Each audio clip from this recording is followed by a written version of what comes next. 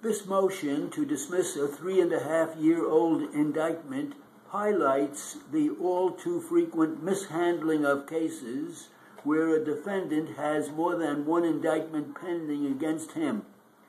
Once again, a court is confronted with conflicting affidavits by reputable defense and prosecuting attorneys concerning purported agreements informally arrived at, with no support for respective positions in the court record.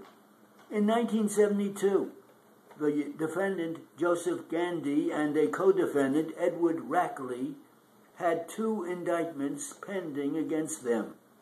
In indictment number 412/72, they were charged with murder and robbery. In indictment number 773/72, they were charged with robbery and other crimes. Gandy and Rackley went to trial on the murder indictment in October of 1973 and were convicted of manslaughter and robbery. On December 3, 1973, each defendant was sentenced to 8 1/3 to 25 years on the manslaughter conviction and 0 to 15 years on the robbery convictions, those sentences to run concurrently. On June 26, 1975, the convictions were affirmed by the Appellate Division, New York State Supreme Court, First Judicial Department. Meanwhile, indictment number 773/72 hibernated in a judicial limbo, occasionally appearing on a court calendar early to be adjourned to its normal dormant state.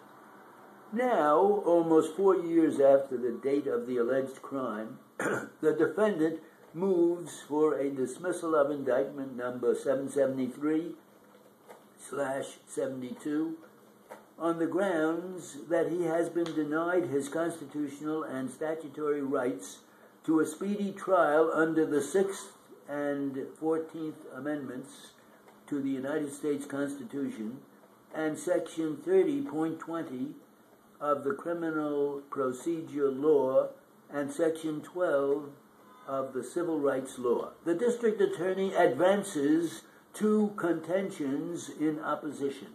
First, that under CPL Section 30.30 (4) (a), the period from December 3, 1973 until June 26, 1975, during which the homicide conviction was being appealed, must be excluded from any time lag between indictment and trial. And secondly, that the defendant consented to all adjournments until June of 1975 and thereby waived his right to a speedy trial. The district attorney's first argument is based on his interpretation of Section 30 of the Criminal Procedure Law, which provides as follows: in computing the time within which the people must be ready for trial, pursuant to subdivision 1 and 2, commensurate with the following periods, the following must be excluded: a reasonable period of delay resulting from other proceedings concerning the defendant, including but not limited to proceedings for the determination of competency, and the period during which defendant is incompetent to stand trial. Pre-trial motions, appeals, trial of other charges, and the period during which such matters are under consideration by the court.